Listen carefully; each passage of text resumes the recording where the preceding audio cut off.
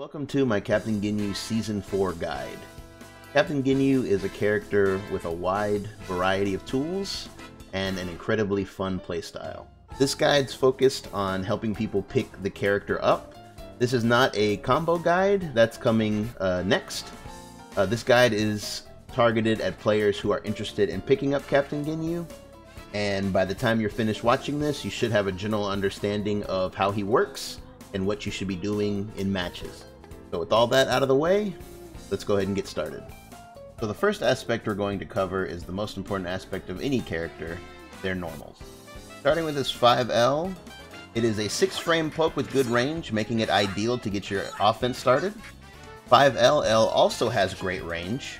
It serves as a fairly good option against Reflect. And because it's a multi-hitting move, it's great for baiting guard cancels. His 5LLL is not a string I would recommend. It has very low utility. The middle part of his auto combo does not juggle well, so he's not the kind of character that you should poke with auto combo at the mid-range. This is not a string that I would recommend. His 2L is also 6 frames, and in the Season 4 update, they made the advantage on block 0. Which is actually incredibly good for staggering. This means every time you do this string, you no longer lose your turn. 5M is one of Ginyu's most used buttons. It is his best poke at mid-range due to its high speed and long distance travel. It's his go-to combo starter. It's great at round start, and it's an overall wonderful button. 2M is your main low poke. This will be your go-to low starter. It is quite slow at 14 frames, but it has some nice distance. The fact that it's a bit slow can be beneficial, however, in frame trap situation. Ginyu has a pretty standard 2H. It is, however, a grounded 2H, meaning he does not leave the ground, which gives you the ability to cancel it into special moves on block. And of course, there is his infamous and hilarious 5H. For those that don't know, this move actually is a low attack, so opponents who are blocking high will get hit by this. Also, thanks to a buff from the earlier seasons, it is now possible to hold the button down in order to charge it. The longer you charge it, the more damage it does. You are also able to freely move while charging it.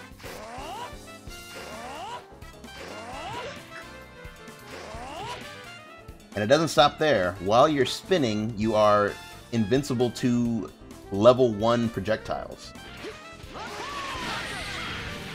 And if all that weren't enough, you are now able to cross up crouching opponents. And yes, this even works in the corner. An important note, however, on Ginyu's heavy, due to the slow startup, it will always leave a gap in your string, meaning if the opponent is waiting for it, they can always get a reflect. You can use this to your advantage, however, by simply charging the button if you're sure your opponent is going to reflect. Ginyu's jumping normals are all quite good in their own right. His jump light hits multiple times, which is good for meter build and just generally poking opponents that may be above you. It also has a very small hurt box, which makes it perfect for tagging super dashes. Ginyu's jump medium is another great button. It has amazing range, it's perfect for crossing up, and it allows you to do a double overhead on block. This works on characters of all hitbox sizes. His jumping medium also has a lot of active frames, which means it stays out for a while, and it also has a very small hurt box, so it makes it a great counter poke for air attacks as well. His jump H is pretty standard, but it definitely gets the job done. Ginyu is a normal air 2H character, meaning his air 2H sends the opponent up for a normal B&B. Next, it's time to cover Ginyu's only special move, his trusty shoulder. We'll go ahead and start with the light shoulder. The light shoulder has great range as well as great block stun. On hit, you can get a Vanish confirm. It also combos into most assists fairly easily. On block, it's not unsafe, but you will lose your turn as you're left fairly close to the opponent. Keep in mind that vanishing after the shoulder has been blocked is not a true block string. The light version is the version of the shoulder you'll be using the most, as its great speed and distance make it a wonderful poke at mid-range, and the fact that it layers so well with assists makes it one of your primary pokes. The medium version of the shoulder starts up more slowly than the light version, but it does grant a smash on hit. The medium functions as your go-to combo starter for Ginyu. The heavy version of the shoulder is not only the fastest version, but it also grants a wall bounce on hit. It has the same amount of recovery on block as the other two shoulders, but it has the added bonus of pushing the opponent away. A special property that all three versions share is that they can be cancelled into a summon on block or hit. This is a great option to use if you have an assist available. If your assist is not up, however, it's important to not be too predictable with this, as your opponent can easily tag you out of a summon. However, the pushback on the heavy version is designed to help you sneak a summon in from time to time. All three versions are performable in the air as well. The light version still functions as a great poke even in the air. When paired with a fast assist, you can get some pretty tricky setups going. It also pairs well with ranged assists when trying to lock down a jumping opponent. Medium version of the air shoulder is used for certain Ginyu force combos mid-screen.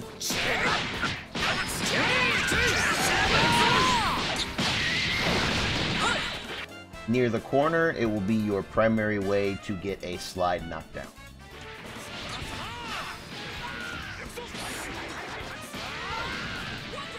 And similarly, the air heavy shoulder is used for Ginyu force combos and getting a slide knockdown mid-screen.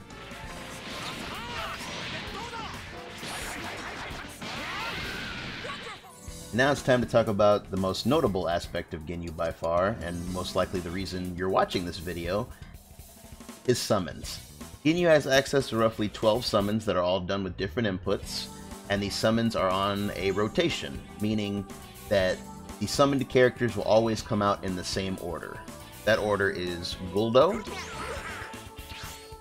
Recoome, Burter, and Jeice.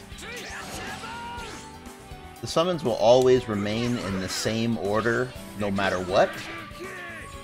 Even if Ginyu is tagged out in the middle of the rotation and tagged back in later, the same summon rotation will remain. All summons exist physically on the screen, which means if the opponent attacks them, their animations will be interrupted and they will lose that turn.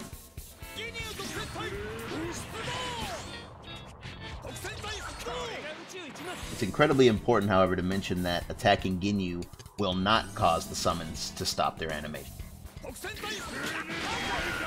This makes Ginyu summons incredibly dangerous at neutral and on wake up, because the opponent will have to keep in mind what buttons they press at what times, otherwise they will get picked up by assists more often than not. However, this is not to say that the assists are unstoppable. If Ginyu gets hit by an attack that the game considers to be a cinematic, which is usually auto combos or certain special moves, then the summons will immediately despawn. This also applies universally to Dragon Rush.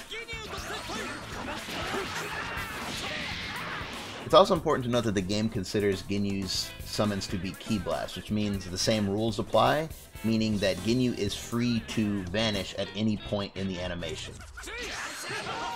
Now, what these characters do is dependent on the input that you pressed, and we're going to go through all of these moves one by one with each character, starting with Guldo. Guldo's neutral S, he will appear in front of Ginyu and throw a projectile at the opponent. A few things to note is that this is one of your fastest summons, so it's a great way to open up your rotation. It has a very high amount of hit stun, making it fairly easy to convert off of. And best of all, it has a very good amount of tracking. Guldo will do his best to actually throw it at the opponent's position the moment he appears. Neutral Guldo is one of the best summons in Ginyu's kit, and you will most likely use it at neutral. That is to say, when both you and your opponent are mid-screen and you're looking for a hit, this is one of the best attacks to get your offense started. Next up is Guldo's 2-3-6 summon. Now this one is dependent on the position of the opponent. This one causes Guldo to appear as close to the opponent as possible and do a psychic attack.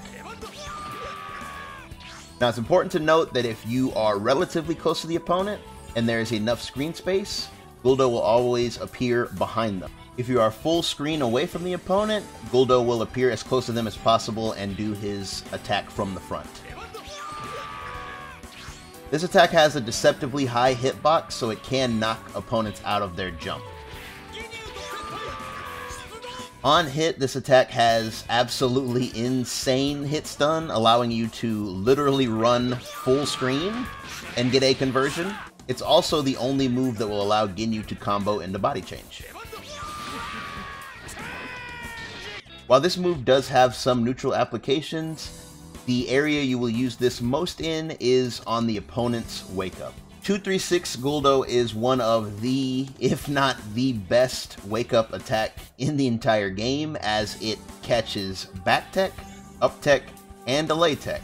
If you use this on an opponent's wake up and they do almost anything but block or reflect, they're guaranteed to get hit.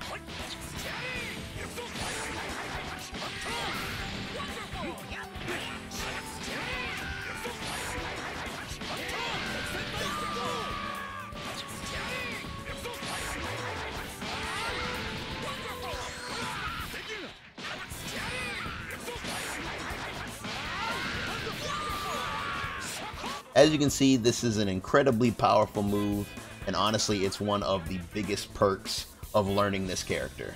Guldo's 2-1-4 summon is very similar to his 2-3-6. It's the same animation with the same properties. However, the main difference is Guldo will always appear close to Ginyu. 2-1-4 has even less neutral applications than 2-3-6, but it has the same Oki applications as 2-3-6. With the added bonus of moving further away from the opponent, which makes it ideal for baiting reversals.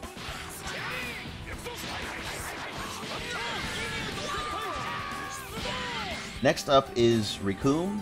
Recoome's neutral S summons him to do a lunging physical attack. On hit, this leads to a wall bounce that is fairly easy to convert off of. And on block, it leads to a very high amount of block stun. Due to the strength of Recoome's other summons, this summon is not used quite as much, but in a situation where you're looking for a little bit of extra block stun, this is not a bad option. Next up is Recoome's 2-3-6S. Recoome will appear behind Ginyu and shoot a beam at the opponent. This move is one of the pillars of Ginyu's kit. It has a great amount of block stun, the beam lasts for a long time, the fact that Recoome appears behind Ginyu means that he will often appear off-screen, making it difficult for the opponent to tag him, and most importantly of all, the hit stun when this move actually connects is absolutely ridiculous. The area you use this summon the most in is pretty much everything. This summon works in block strings, it's amazing from neutral, and it's also incredible on wake up.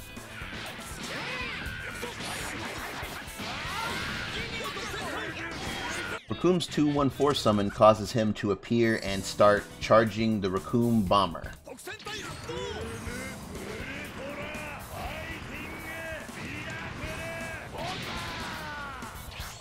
Now, as you can see, this move has an incredibly long startup, making it the most situational of all of your summons. The most useful benefit of this move is that it has armor to ki blasts.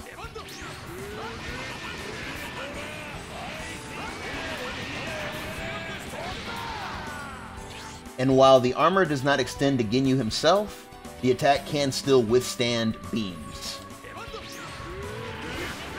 On block, this move grants an insane amount of block stun, as well as a crazy amount of hit stun on hit. The situations where you would use this summon are very limited, mostly if you feel you're being zoned. It's mostly just for ki blast protection. There are limited applications as well on the opponent's wake up, but it is important to keep in mind that it will lose to any attack that is not a ki blast, even super dash. Next up is Burter. Starting with his S summon, Burter appears and does a series of rapid kicks. Funnily enough, this is your fastest assist. On block, it gives a great deal of block stun. On hit, it gives a very high amount of hit stun, making it incredibly easy to convert off of. And it travels deceptively far, actually hitting full screen. This move will mostly be used in block strings. As your fastest available summon, it is very good to sneak in when you feel like your opponent is waiting for something. Burter's 236 summon is another one of your most important tools in your kit. It will summon Burter to fly back and forth across the screen 4 times. This move is absolutely amazing at neutral, as it cuts off the air for quite a while, though admittedly on hit it can be a bit tricky to convert off of. However, it's still one of your absolute best tools. The most recommended area to use this move is at neutral. Due to the fact that it cuts off the sky for so long, it makes it incredibly easy to get your offense started, especially if you layer this with your actual assists. Burter's 214 summon is similar to his 236, except it calls him on the ground. Unlike the air version that hits 4 times, the grounded version hits 2 times. This summon deals a very good amount of block stun.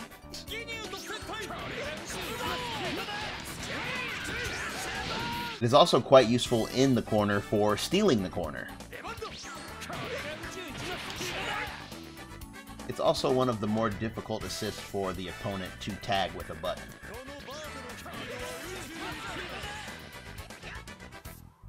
Next up is Jeice. Jeice's S does a tracking level 1 ki blast. This attack will track the opponent anywhere on screen at any height. On block, it yields a decent amount of block stun. On hit, it yields a ground bounce no matter the situation. This particular summon has a lot of recommended areas of use. I would probably say the most recommended would be at neutral. There are a lot of situations where you can punish certain moves that would be difficult to punish otherwise.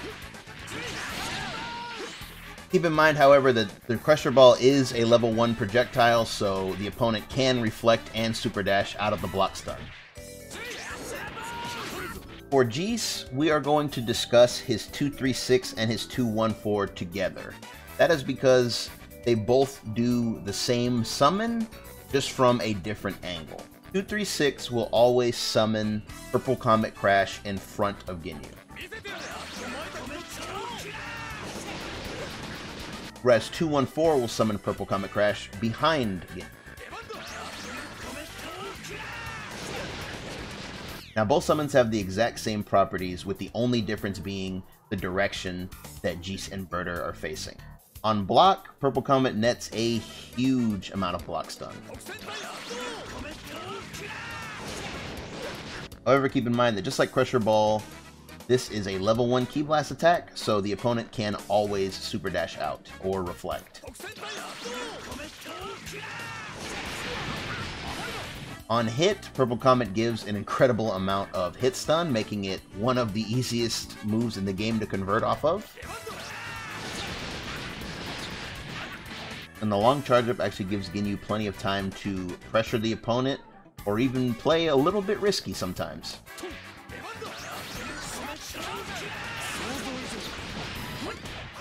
The recommended time to use this assist is at neutral, especially in moments where you need to slow down the match, because this creates a situation where the opponent will mostly have to stop whatever it is they're doing and pay attention to that, so it is great for slowing the match down.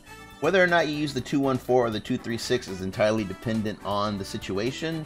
I would recommend using 2-1-4 more often than not, as it covers a better angle against the opponent.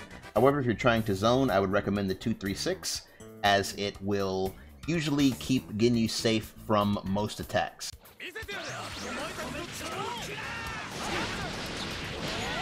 And lastly, Purple Comet has a very unique property, as it's the only summon that can remain on the screen even after Ginyu has been tagged out.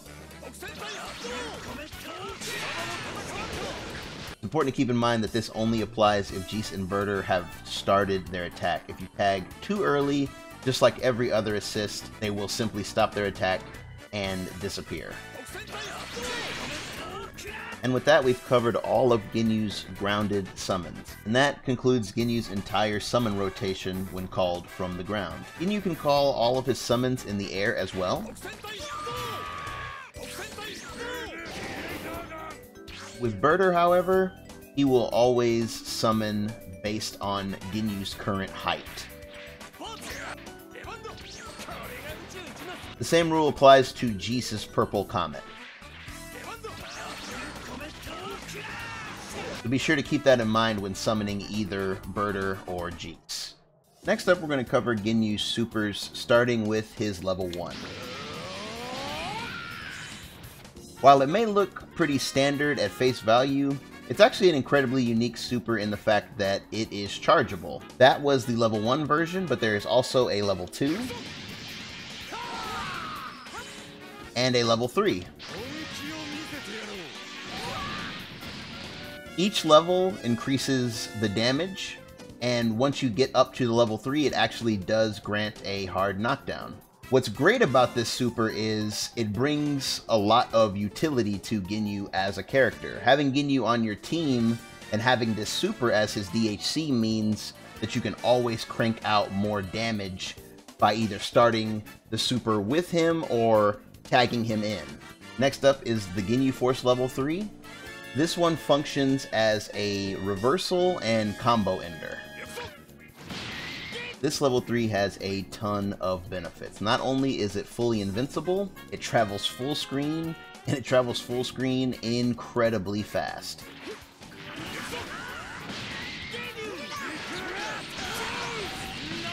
Not only is this an amazing reversal, but it's an incredible combo ender. It gives you some amazing Ginyu Force setups. You can always get at least one summon out safely without a chance of the opponent doing a reversal on you. And even better, every S summon, except for Recoome, will hit the opponent meaty if done directly after the level 3 in the corner. Meaty meaning it will hit the opponent at the exact moment they're getting off the ground, meaning they cannot hit you with a button, jump, or even vanish.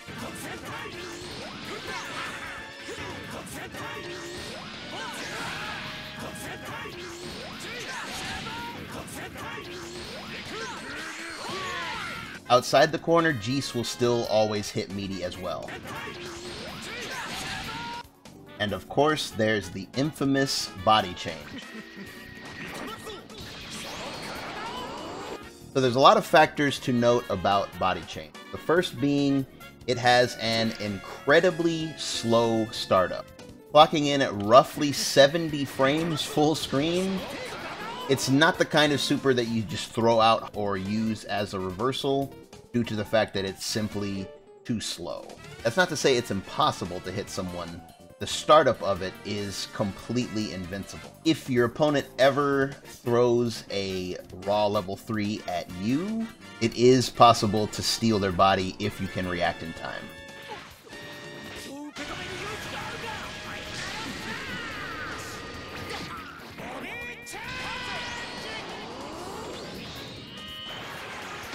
Now it's important to note that there are two different types of body change. There is the level 3 version where Ginyu simply goes for the body steal. And then there is the level 4 version where Ginyu will injure himself before going for the body steal. Now, the self-inflicted injury on Ginyu cannot kill him, but it can put him on a pixel of life. Now, once body change actually connects, you literally swap characters with your opponent. Whatever assist your opponent has equipped, that's now your assist. Whatever health your opponent had, that is now your health. And the opponent is left with however much health you had on your Ginyu. As for the body-changed Ginyu, he is a completely nerfed and semi-useless character. None of his S attacks will do anything. You cannot use his level 3, and you cannot body change back. The only moves he has access to is his shoulder and the charge level 3. When it comes to comboing into a body change, as mentioned before, you can only combo into it if Guldo connects his 236S.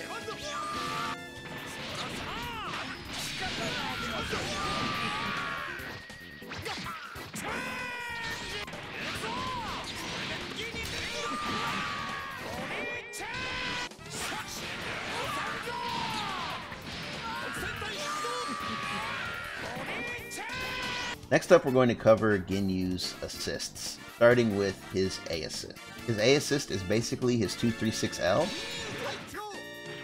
In my opinion, this is Ginyu's most reliable assist. It has amazing startup at 25 frames. It is also plus 33 on block, making it great for block strings. And best of all, it hits from nearly full screen. And then there's Ginyu B. Ginyu B is essentially all 12 of Ginyu's summons wrapped into one. That sounds like it would be extremely strong, but it's incredibly hard to use in an actual match. It is not only one, but two rotations that you would have to keep in mind while fighting with your lead character. And the two rotations come from the fact that it follows Ginyu's natural character rotation of Guldo, Recoome, Burter, Jeice, but on top of that, there's also an input rotation consisting of neutral S, 236S, 214S, and back to neutral S. That's not to say that the assist is terrible or unusable, however, as you can get away with simply calling the assist at neutral and seeing what happens, and it does introduce a lot of chaos into the match, as well as the fact that this assist was buffed in Season 4. It now grants you meter every single time you call it. As for Ginyu's C assist, there isn't a whole lot to say. It's pretty standard as far as C assists go. He lunges forward with his 5M and then ends with the auto combo ender. On the plus side, it has a relatively quick startup of 35 frames, and then it also has a whopping plus 55 on block. But with the increased cooldown on C assist calls, can't exactly recommend this one. When it comes to selecting assists for Ginyu himself to use, I would recommend using neutral-based or beam-style assists. The reason these assists are good is because they give Ginyu the opportunity to get his summon rotation started. Ginyu is unique in the fact that he has his own assists built in, and as long as he has an assist that can help him get those assists on the screen, he's very much self-sustaining. Due to the nature of Ginyu's tools, he's not overly picky about what position to place him in. In my opinion, he's at his strongest on point just due to the fact of his snowball nature. However, he does work very well mid. He's very good at making up for a lost character due to his incredibly high meter gain and insanely high damage and built-in assists. He does function very well as an anchor. So the position you play him in is entirely up to you. But personally, I would recommend putting him on point with two strong neutral-based assists behind him. And with that, we've covered the basics of learning Captain Ginyu. All in all, he may seem like an intimidating character to learn, but in my opinion, he's easily one of the most fun characters in the game to play, and just as much fun to learn. This guide's already getting pretty long, and I didn't want to push it too far, so the combo aspect will be in the next part, so keep an eye out for that. But in the meantime, I hope this guide was helpful. If it was, please feel free to leave a like. If you still have some questions, go ahead and leave a comment. You can also stop by my stream anytime. I stream most nights around 7 p.m. Central. I appreciate you checking out the video, and I hope to see you in the next one. Take it easy.